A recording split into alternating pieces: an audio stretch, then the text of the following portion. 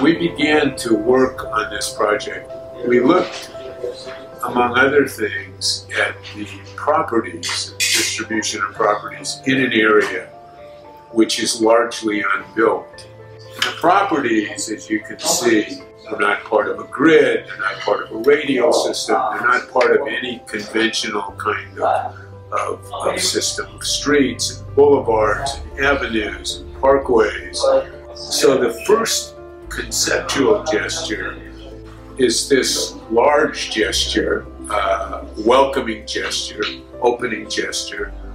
to the north and to the east, and we are literally opening up in a gesture of welcoming and to invite the community to participate in this new world.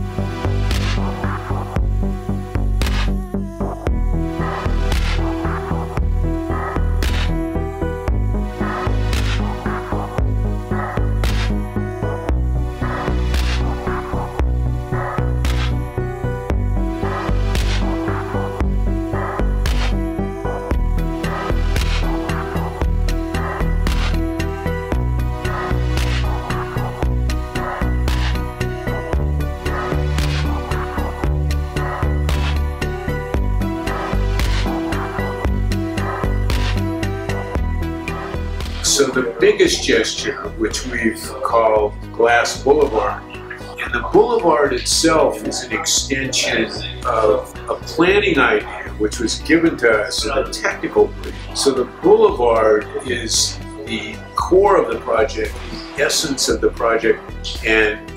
we're excited to offer a suggestion and a solution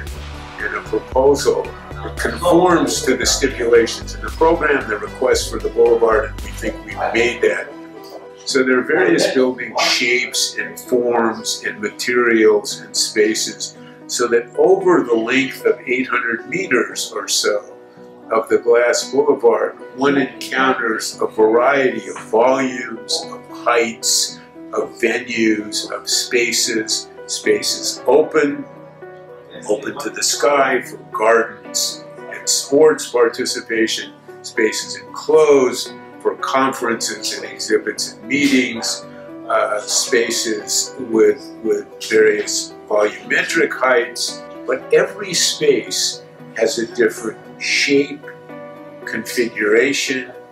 and view out. The associations, the connections between inside and out are critical, whether it's interior spaces that look in on gardens, whether it's the system of subdivisions of pathways and walks that subdivide buildings and allow one to look in and look out. And each space in the project was